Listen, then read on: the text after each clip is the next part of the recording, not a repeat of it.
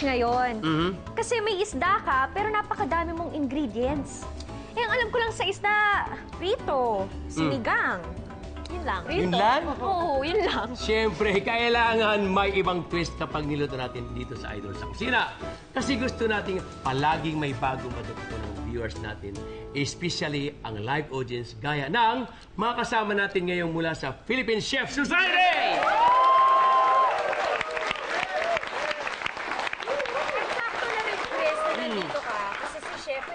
share sa yung bagong recipes on how to prepare fish. Yes. Especially dahil may business ka ngayon, Oo, diba? at saka nag-aaral pa lang ako, so gusto ko, ngayon natututo na ako, parang ang sarap pala niya gawin. Yes, At least may tama. bago ka ng fish recipes. Tama, at since nabanggit naman ni Chris na sanay siyang prito or sinigang lang ng isda, pagitaan natin siya ng iba pang paraan to cook fish, maghanda tayo ng mga fish perfect ng ating dishes tonight. Tama. Una na nga dyan, itong Pili-crusted Tanigue natin, nasasamahan natin ng hot mango dip. That's right! Sarap. Masarap ito kasi pili nuts. You never go wrong with pili nuts, all the nuts. Sarap! Yeah. Parang may garlic yung pili. Oo, sumay natin yung tanigi. Yan. Alright. Ganito gusto ko gawin sa tanigi. Aside from Tanigue, Chef, what other kinds of fish pwede natin Lahat gamitin? naman, as long as fish fillet like tilapia or Dory, sole, dory, Lapu-lapu. Sol fillet. Lapu-lapu, yes. Pwede ba? Oo, pwede. Pwede So, po. any fillet. Tilapia, ganun. Tilapia, pwede rin. Gusto ko mahaba para maganda. Dalawa lang. Kasya ba dyan? Kasya, okay. Alright. So, kuha tayong plato. Lagyan mo ng salt and pepper. Magaling ka na kasi may restaurant ka, di ba? Dito? O, dyan. Kalat mo. Lakasan mo para kumalat. Ano ba kadami? Hagis mo. Alam mo namang hindi ako masyadong Sige, mahilig paminta. sa... Asin. Hindi, hindi ako mahilig masyado sa asin Paminta. eh. Yan. Sige. Okay na yan? Okay na yan. Yan. Ikaw pa. A little salt again. Konti si Okay, Mama. okay. Ganyan pa nagtimpla. Alam mo, Chef, ganito rin ginagawa ko sa burgers ko. Wasik-wasik lang ng mga... Ikaw ng ba ang salt and personally pepper. nagsaserve doon? Oo, nakakapagod pala magkaroon ng business. Hoy, hindi ka mag-give up dapat kasi ang business, ano yan, sarili kang, ikaw yung CEO, wala kang amo. It's a one-man show. Yes. Yeah. Right. But it's all Alright. worth it at the end of the day. Chef, ba't kailangan iganan yung Para lemon? lumabas yung katas. Ah! Di ba? Kailangan ganunin mo para lumabas. Oo, ganun. Minsan hindi ko na kung niloloko mo Hindi ako. ah. Pagka hindi mo siya ginanon, pag pinisa mo, Pero ano ayaw agad, lumabas ah? yung katas. Labas agad yung amoy ng lemon. Oo, at saka, kaya pa lambutin. Di ba? Kunting lemon juice. Okay. As Tanggalan Pilipino, sa- mahilig tayo sa mga lemon, di ba? Then, ipan-serve natin muna. Salay natin ng mantika. So, one side. Ooh. Yeah.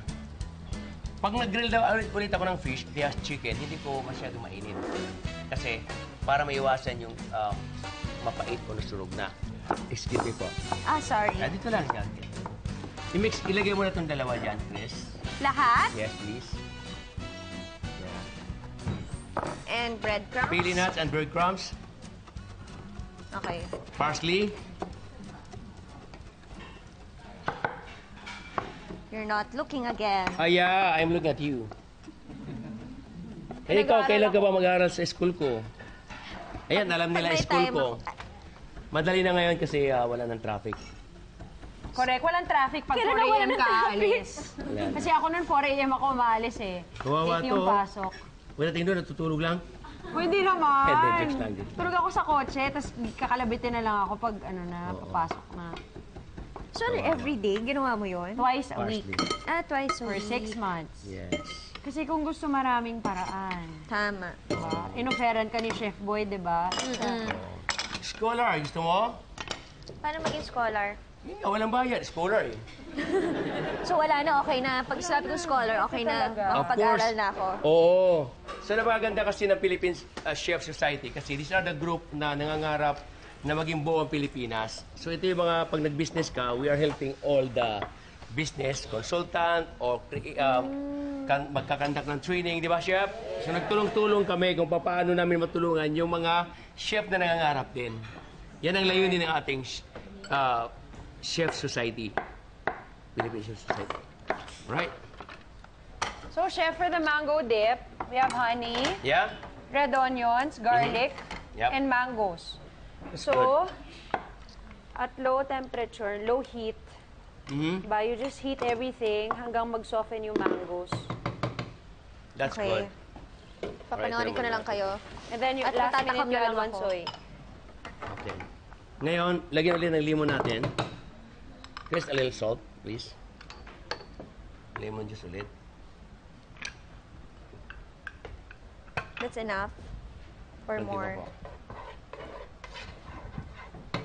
Para kumapit lang. Adi All the naman. mangoes. So, magka-caramelize lang yung mangoes natin with the honey. And I'll get some one soy. Ang bango. No? Konting butter pa. You can mix all together.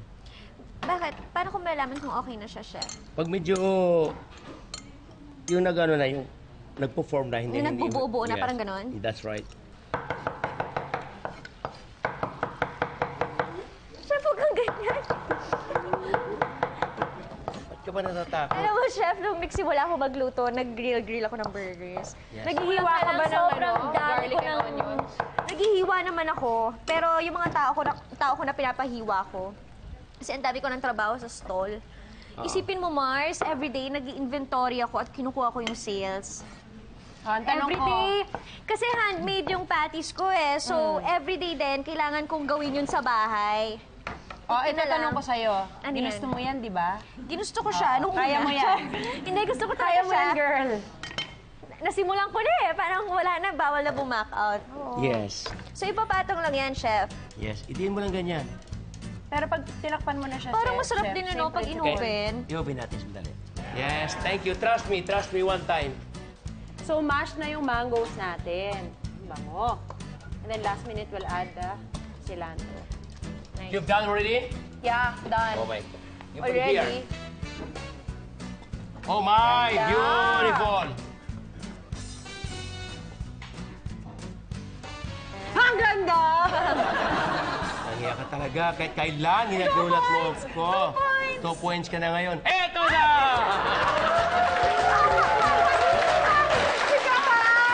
Madali lang pero bagong panlasa. Ito na ating Pili-crusted Tanigue with hot mango dip. B1, B2 is served na yan! Hey! Paano ba yan? Hindi na rito lahat.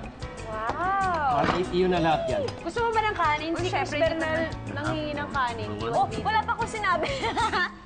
Gusto mo? sige, chef. There you go! Okay.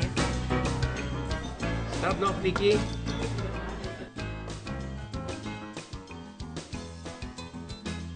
Anak, Chris, Crispy? Kasi gusto ko siya kasi ang timpla natin, salt and pepper lang.